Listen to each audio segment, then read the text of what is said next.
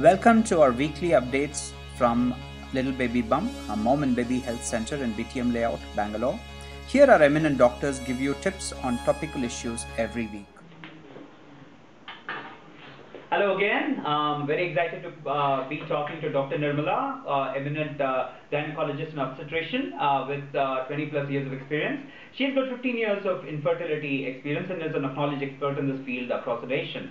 Dr. Nirmala, the question today that we want to talk about is, when people come in with obviously PCOD, how do you help them conceive? What do you do?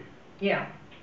The treatment for PCO again depends on, first of all, the category of patients who come to us. They could be a young girl, adolescent girl looking for only correction of her menses. So the treatment is in a different line. There could be somebody walking in for infertility. There could be somebody presenting with problems of excess bleeding and pain, etc. in the postmenopausal, perimenopausal women with PCO. So that line of treatment is entirely different. Well, somebody in the reproductive lifespan, the reproductive years, who's looking for a child. First of all, what we need to look into her is she obese? We have to estimate what's her BMI. And if she's on the obese side, we need to simply tell her that you have to shed that kilos. Unless the weight reduction is brought down, particularly a focused weight loss program, which involves loss of weight from the abdomen as well as the buttocks. As I told you in the earlier sessions, that there is an increase in fat deposition in central obesity, what we call. So it is this fat that we need to focus. So sometimes they say walking, I'm doing dieting.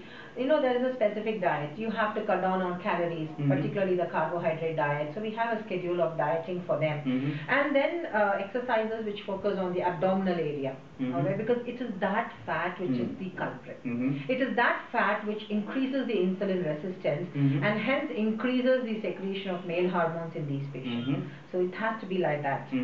And the second subject is, we look into their periods, whether the cycles are regular or irregular, what is your hormonal status. If it is highly abnormal, we tend to prescribe them a tablet anti-diabetic medication called metformin. And that reduces the male hormone levels down.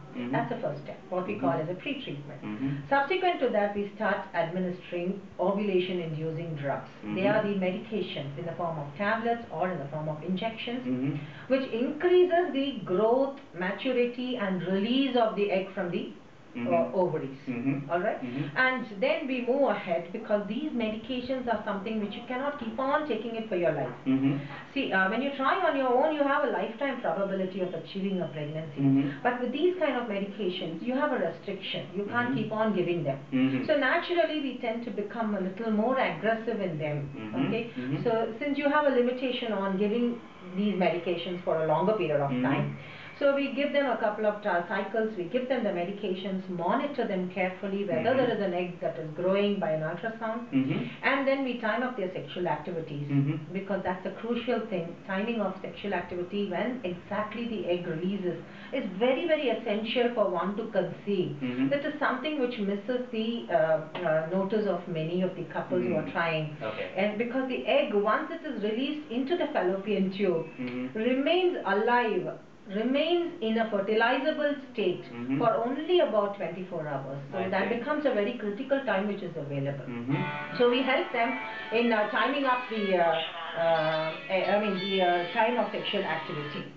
And then we move ahead. If these techniques don't work, we go on to the next step, where we try to give them medications and we go and process the sperm sample of the husband, try to do what we call as an IUI. So that is done a couple of cycles, 2 or 3 cycles, before we move on to the last resort, which is the test tube baby cycle. I see. So these are the various modalities. So primarily, I would like to stress that when I talk about the weight loss, somebody need not lose weight to look like a model, because that puts them into a little scare and they run away. Okay, the doctor asked me to lose weight, so much weight.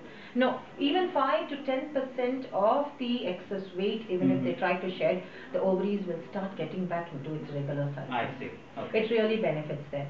So weight loss program with the diet, with all your exercises, lifestyle modification, with the medications, one could easily conceive. I understand. As ever, doctor, extremely insightful. Thank you very much. Appreciate the insight. Thank you.